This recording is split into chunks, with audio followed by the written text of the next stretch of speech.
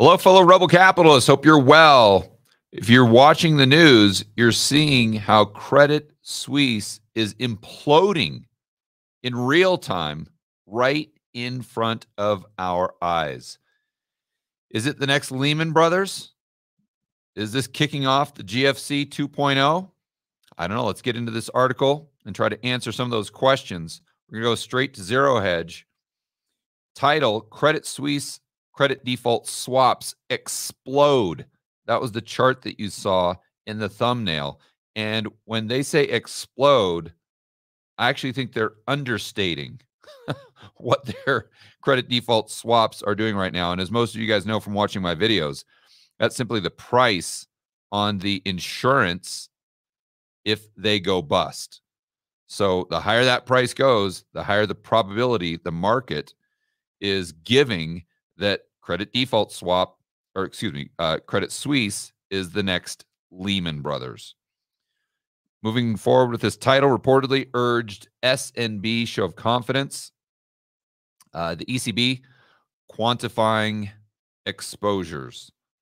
So let's get straight into this here. The Financial Times reports that Credit Suisse, credit default swaps, has appealed to the Swiss National Bank for a public show of support. And Josh is right here. And I know the first thing that's coming into his mind is the swap lines. Remember that? Well, but that was kind of the canary in the coal mine. If you guys were watching my videos a few months ago, we were reporting on how the swap lines, the dollar swap lines between the United States and the Swiss National Bank was being used.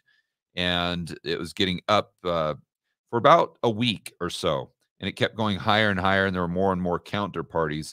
And this suggested that there were some cracks, let's say, with a Swiss bank, such as Credit Suisse. And so now that we see this coming to the surface, I don't think it's any surprise. At least it's no surprise to the people that were actually paying attention. So let's see. This is a quote from an analyst. It says, it is looking inevitable that the Swiss National Bank will have to intervene and provide a lifeline. Wow.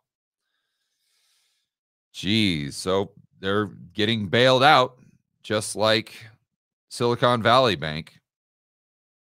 This latest news comes on top of the report that the ECB has asked EU lenders to disclose their exposure to the Swiss lender. So why are they doing that? Because they're trying to gauge systemic risk. I mean, we may see the ECB have to come out with some sort of quote-unquote facility, like we talked about in the last video, just like the Fed and the Treasury did. Finally, Bloomberg reports the U.S. Treasury says it's monitoring the Credit Suisse situation. And, doesn't this go right back to what Jeff Snyder was saying in our interview the other day, where every single week, Jerome Powell comes out and says, oh, don't worry, we've got the tools for this. We've got the tools for this. Oh, inflation, we've got the tools for that. September, repo blow up, we've got the tools for that. And then every single time we have a crisis, they create another tool. Well, if you had all the tools, why are you creating all these additional ones? And I think that's what we're most likely going to see. These central banks creating more of these facilities after reassuring us that they've got everything handled based on their existing toolkit. So it appears the final straw's 1-year Credit Suisse credit default swap is now trading 17% up front as counterparty hedge flows soar. I mean, this is a fancy way of saying the price is skyrocketing because all these basically counterparties are buying insurance that they go bust. So now they give an update at 10 Eastern time. It looks like it's worsening. The sentiment is worsening after let's see, worsening sentiment got even worse, even worser. I'm so okay. What? Who is writing this here? Come on, Zero Hedge. Come on, you're better than that, for heaven's sakes. I had to do like a triple take there. I'm like, what? Are my eyes going crazy? Okay, after the Wall Street Journal report citing unidentified people familiar with the matter, ECB officials contacted lenders. It supervises Wednesday to ask about financial exposure to Credit Suisse. Yeah, again, they're just trying to put the feelers out there to gauge as quickly as they possibly can what the counterparty risk is here, or the systemic risk. But here's the real chart that's just a mind blower. I mean, look at that.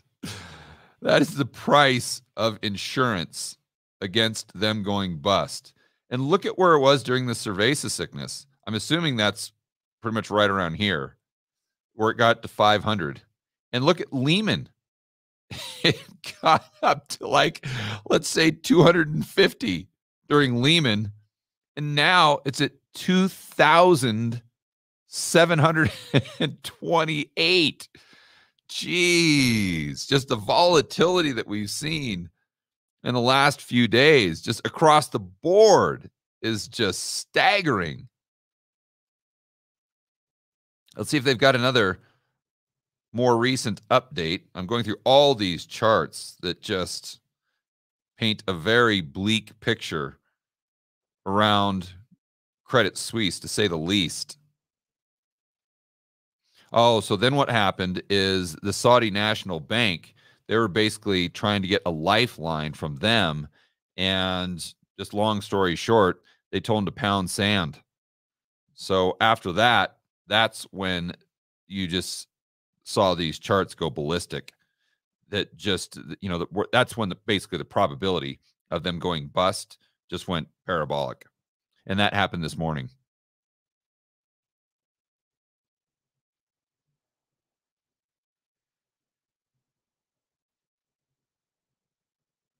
Wow, look at this. The 1-year credit default swaps for the embattled Swiss lender were indicated 835 basis points on Tuesday. On Tuesday. So that was yesterday, guys. And now it's almost 2,000 basis points higher. Okay. I mean, this is unbelievable.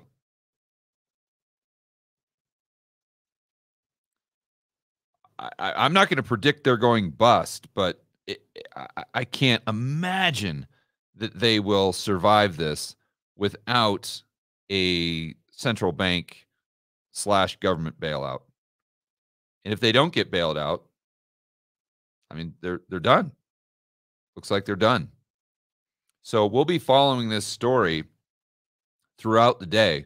So make sure that you stay tuned to this channel, because if Credit Suisse goes down, even if they get bailed out, like, okay, you're still not fixing the underlying problem. And just with Silicon Valley Bank, Signature, you name it. Okay, fine. You can just paper over it with your stupid little facility, but you're not addressing the core problem.